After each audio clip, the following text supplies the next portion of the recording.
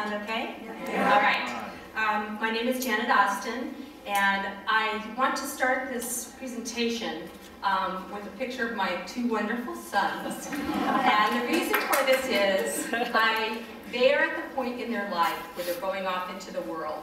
And I've been giving them a little bit of advice on how to become an adult and find your path. And the two main points of advice that I'm giving to them are things that really worked for me. So one of those was to take some kind of a course that's not part of your major, something that's maybe you're interested in, but it's not like required.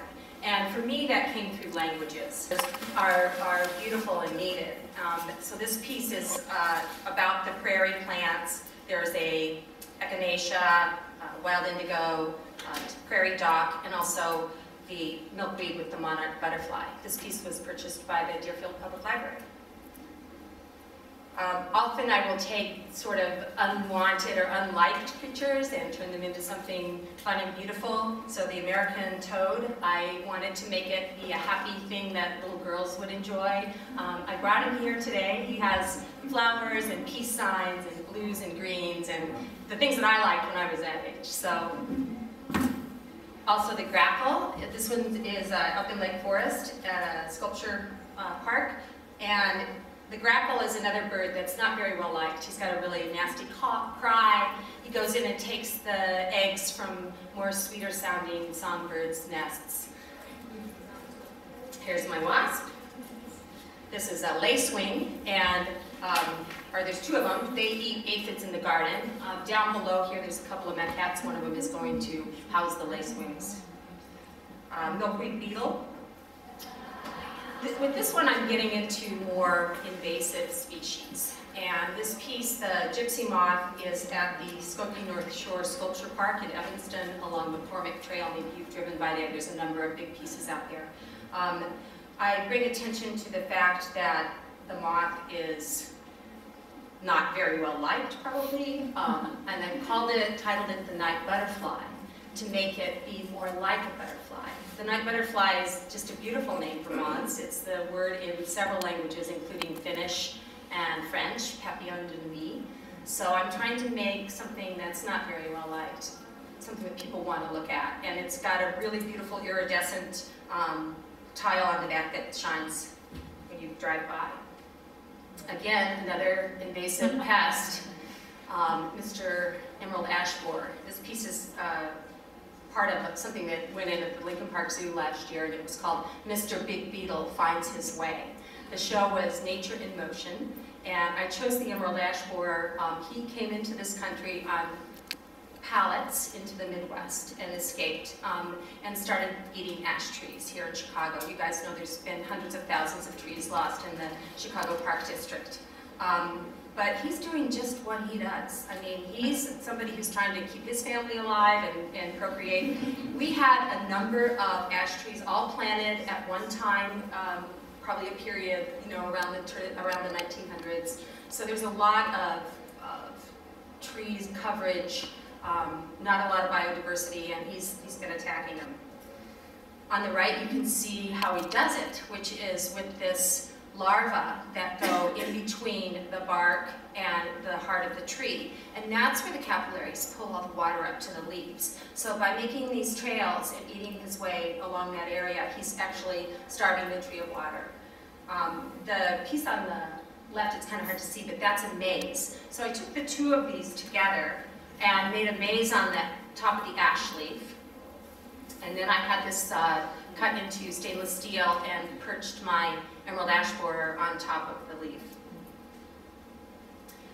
In order to do work of this size, it takes a certain amount of strength and fortitude and knowledge. And one of the things I learned this year was to drive a bobcat, and help operate a crane.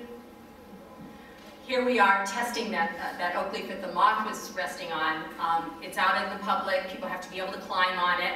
This is my fabricator, Wesley. I worked on it at his shop in Pilsen, just to make sure that it's going to be strong enough. And this piece was interesting. I didn't start it with any computer-aided design at all. We kind of did this from a maquette and just playing around with the big size piece out there. It was really fun to make. But after that, I've gotten into using computer-aided design a little bit more to help me manufacture my large pieces. And you can see that with this piece that I brought in today.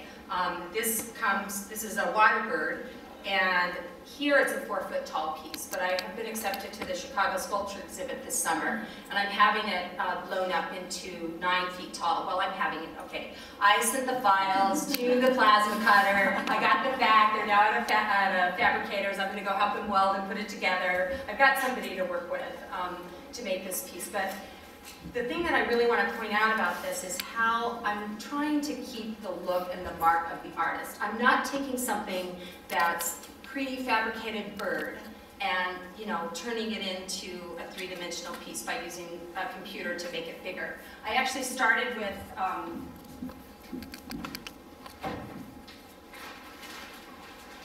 a little clay piece that I sculpted, and then I had this turned into a 3D scan, into a mesh program. From there, I went into a program that allows me to put the slices in.